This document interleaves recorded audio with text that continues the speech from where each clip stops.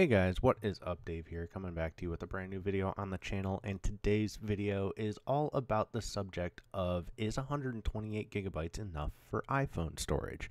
And I'm going to explain to you why I don't think it is. First of all, also, I want to thank everybody that subscribed from the most recent overly explosive video that I thought I was recording as a joke about updating YouTube Revanced.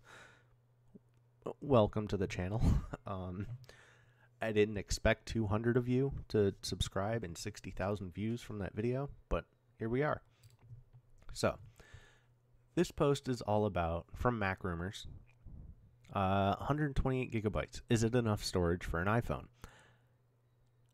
Let's give a little bit of a read to see the background and all that, but let's also remember this is coming from the company that thought 8 gigabytes of RAM was enough. And it's clearly not, especially if you updated to like Mac OS 13 or whatever. The iPhone 15 offers lots of storage for lots of photos, or at least that's what Apple boasts about in their latest ad. Whether that rings true for you depends on what you do with your iPhone and which storage option you choose. But before you open your wallet, here are some things to consider. Let's see what Mac Rumors has to say, because they are an Apple website. This should be interesting. The entry-level storage tier for the iPhone 15 is 128 gigabytes. That's a notable increase from the 64 gigabyte baseline that persisted until the iPhone 13 in 2021. When you consider that 2018's iPhone X came with as little as 64 gigabytes, the base storage option for Apple's latest device might even begin to sound generous. It's not, but we'll get to that. Little foreshadowing. It's not.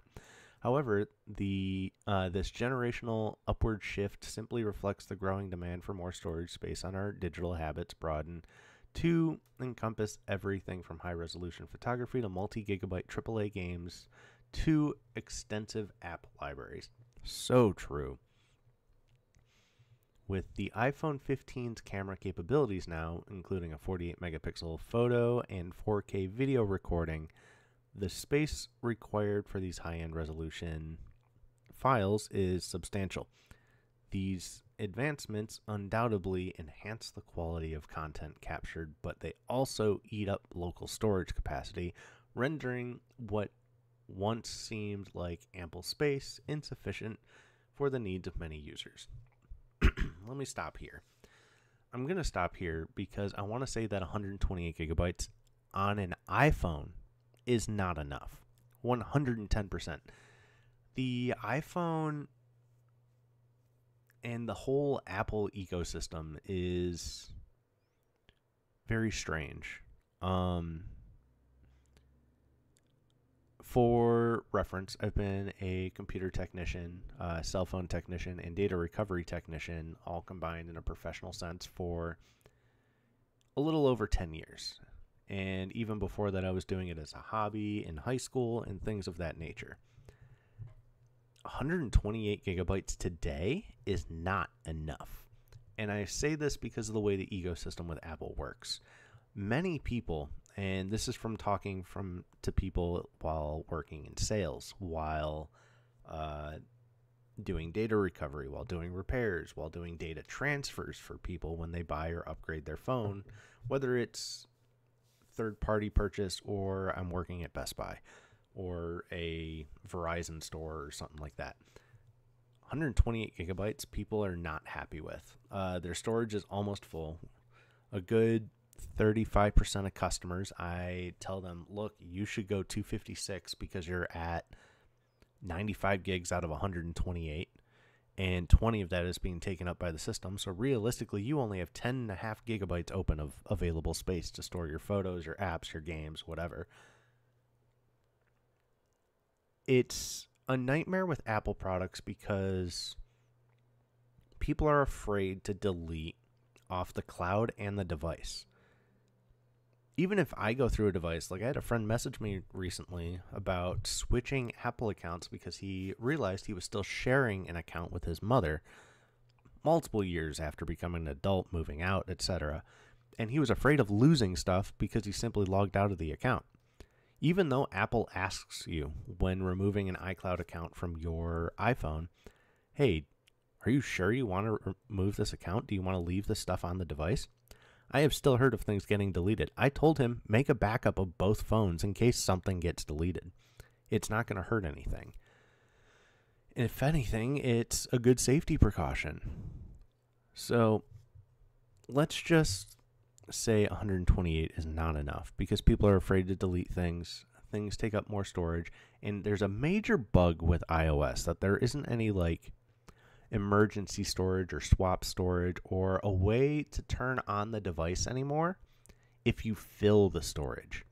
There's this big issue with Apple devices that Apple devices will allow you to just fill your storage to maximum, and then the phone won't even turn on because there's not enough storage for temporary files. This happens constantly with iPhones. When I was working a professional data recovery job, I would have to say a good 30% to 50% of iPhones that came in once a month were iPhones with full storage that we could not recover the data off of because they fixed what we called FixFlash.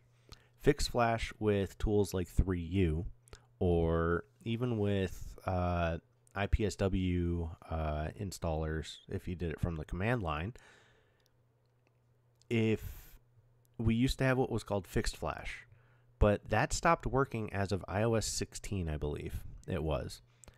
What we would do is we would click FixFlash, and what it did was it would not install system applications, and it would actually mark them as like kind of uninstalled, even though they're not.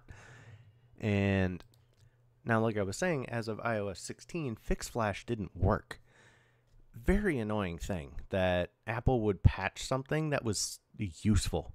Because what we would do is we would FixFlash. It would not install the system apps. It would leave some of them out, and you would see them as gray, like you uninstalled an app, but you could still get it back from the App Store. And then it would allow the phone to turn on because it freed up enough space to have temporary files during the system boot. That doesn't work anymore, among other things that don't work anymore. It's really annoying. So let's see, is iCloud to the rescue? Apple's iCloud service presents a solution to the device storage limitations, offering a range of plans that extend beyond the meager 5 gigabytes of free storage. It's not great. It's not a good option. It is a good option for people that understand how to use it properly. The problem is Apple thinks it's simple enough for the average person. It's not. And the reason I say that is it goes back to people being afraid to delete stuff off their phones. I don't care if you offer me 2 terabytes a month for $10 a month. People are afraid to accidentally delete something off of both the cloud and their phone because of the way the Apple ecosystem works. And that's why people walk around with 10-plus-year-old photos they don't even look at on their iPhones. So, iPhone storage versus iCloud, I don't think I need to really go through that. I think my whole point has kind of been made that it's not enough and you need to have more storage from the get-go. 128 is not enough in 2024. I really hope the iPhone 15 comes out with 256 at minimum to solve the issue of people getting 128s, because also generally when there is a deal for phones, when they're brand new, like a trade-in deal or whatever, you're getting the base storage, and that's where a lot of people are getting caught up, is they don't understand that they're getting the base storage because there's not a deal option to go up in storage size. Samsung did a good job with this. Samsung usually has the option of, if you pre-order the Galaxy S24 or 23, or I'm guessing they'll do it with the S25 because it's always successful. If you pre-order and trade in your old device, they will upgrade your storage for free. So if you buy the 128, you get the 256. If you buy the 256, you get the 512. That's kind of how it works with Samsung, which is wonderful because they understand that the storage isn't enough. So anyway, I hope you guys enjoyed the little chat. Thanks to all the new subscribers. It was awesome. And I'll talk to you guys later. Peace out.